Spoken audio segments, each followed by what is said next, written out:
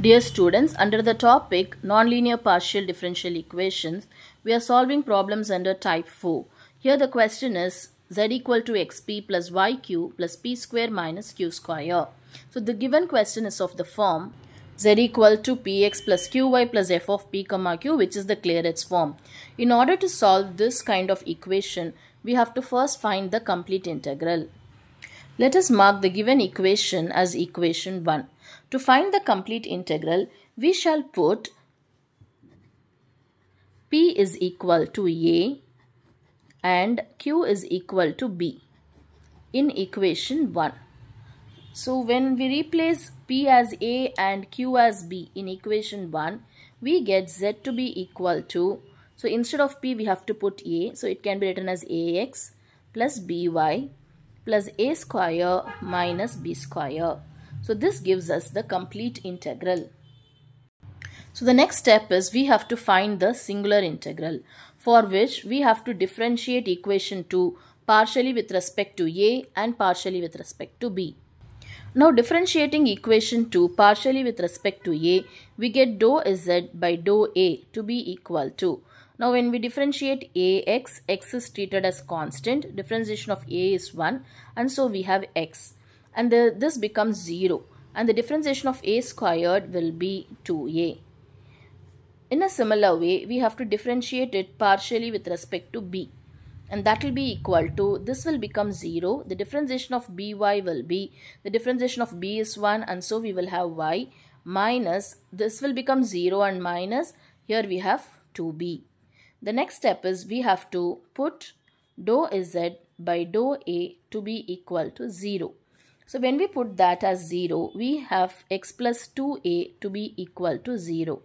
From this we can find the value of a, that is 2a will be equal to, taking this x to the right, it becomes minus x, and so the value of a will be equal to minus x by 2. In a similar way, we have to evaluate the value of b, that is we have to put dou z by dou b to be equal to 0. So y minus 2b will be equal to 0, from which 2b will be equal to y, and so b will be equal to y by 2. So we have got the value of a and b. Now we have to take this value of a and b and substitute in our complete integral, that is equation 2. So what we get is z is equal to, so z is equal to, now here instead of a we have to replace it by minus x by 2. So a multiplied with x, which gives us minus x by 2 multiplied with x is x minus x squared by 2.